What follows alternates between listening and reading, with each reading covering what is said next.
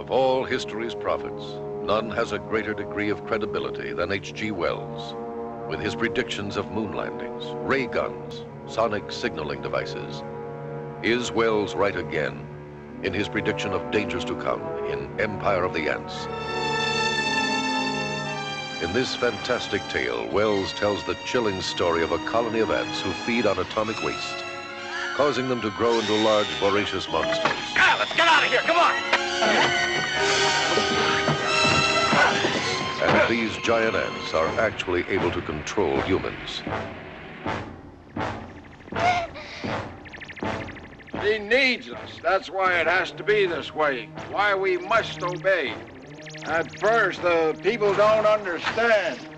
They must be forced into submission.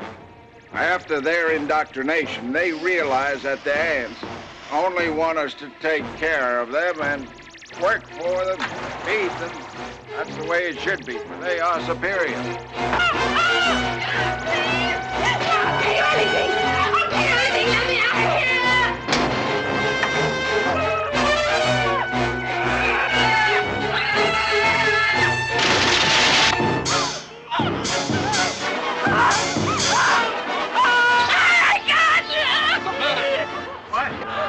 I mean, they don't want us to go that way, and they don't want us to go back the way we came.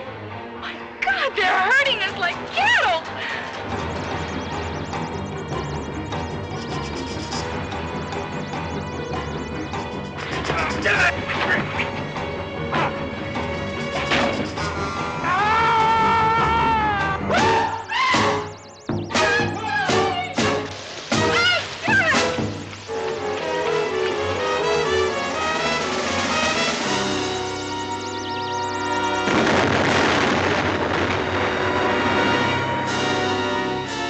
H.G. Wells' Empire of the Ants.